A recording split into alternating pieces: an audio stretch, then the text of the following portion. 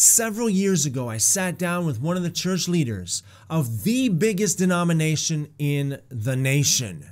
And I explained to him this concept, and he looked at me as if he didn't know what hit him. He was dumbfounded. I hope and pray you get this, because this is one of the most important concepts you will learn about in the Bible. 1 John chapter 3, verse 9. Whoever is born of God doesn't commit sin, because his, that is God's, seed remains in him, and he can't sin because he is born of God. Now, what is this talking about? It's talking about the nature of God. When you are born again, you have the nature of God. That is truly born again. But in order to understand this concept, we need to dig a little bit deeper. In Genesis chapter 1, verse 26, it says that God made man in his image. Sometimes in order to understand how God works, you got to look at man, because man is made in the image of God. How is it that John can say that those who are born of God cannot sin? Because the seed of God remains in him.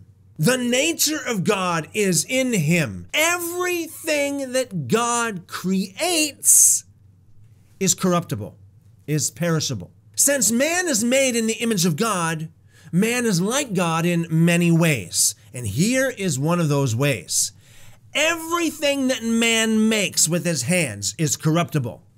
Everything that man makes with his hands is perishable. There's nothing that is created by man that will not one day end up either as dust or ashes.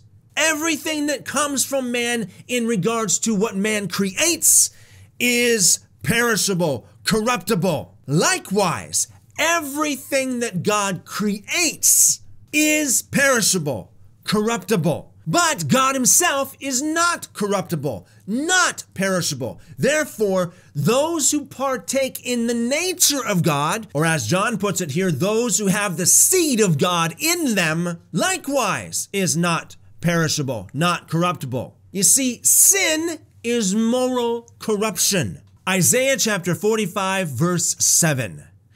God said, I form the light. His form is light. He is light. Yet he says here he creates darkness. How can that be? He's the light, but he creates darkness, that which comes from his... How does he create darkness? Well, he just removes himself. If he is the light, in order for him to create darkness in the room, he just walks out of the room. And he goes on to say, I make peace. He is made out of peace. He produces peace. He makes peace. Or you can say, he is made out of peace. He is peace and creates calamity. Again, how does God create calamity if he is peace? He walks out of the room. And if you are foolish enough to block him out, to reject God, or reject his word, then you can't expect anything other than darkness and calamity. Let's read this one more time. I form the light. He's made out of the light, and he creates darkness. I make peace. He is made out of peace, but he creates calamity. So that which he creates is corruptible. That which he creates is perishable. And this is why Adam sinned, because he was created and not born. Because, once again, everything that God creates is corruptible, is perishable, and sin is moral corruption. And Jesus could not sin because he was born of God. That is why Jesus said to Nicodemus in John chapter 3, you must be born again in order to see the kingdom of God.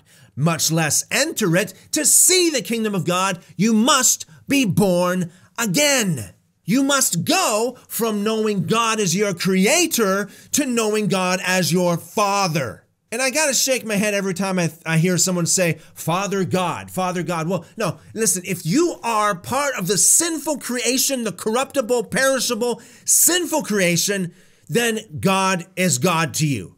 But if you are really born again, if you are born into his family, then God is Father. You don't call him God anymore, you call him Father. When did Jesus call God God? Either when he was talking to his sinful creation who knew him only as God and not as Father, or when he's on the cross and he became sin. Then he said, my God, why have you forsaken me?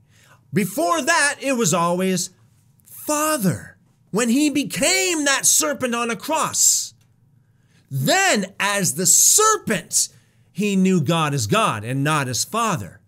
As the Son of God, he called God Father and not God. See, Satan knows God as God, not as Father. And not everybody who is created of God is a child of God. In fact, most people who are created of God are not God's children. Consider John chapter 8 when Jesus said to a whole group of people, your father is the devil, not God.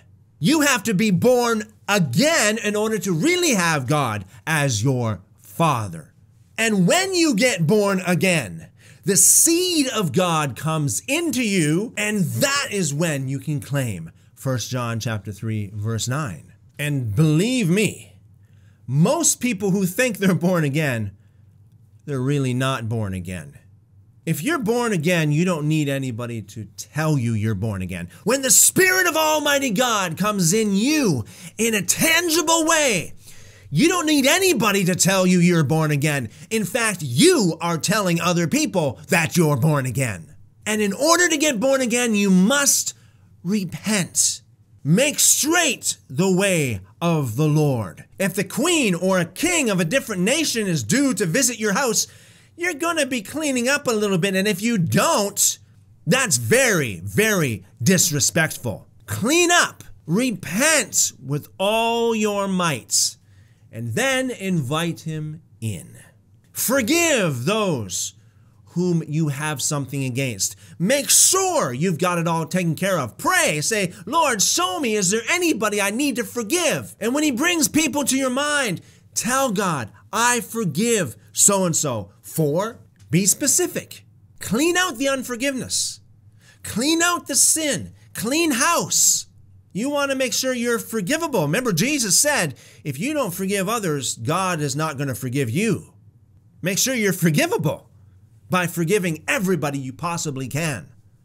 Forgiving is not forgetting. Forgiving just means you make a decision not to hold that against them, not to hold a grudge against them. That's all it means. It means you extend your grace to that person in its full measure. Do so if you haven't done so already.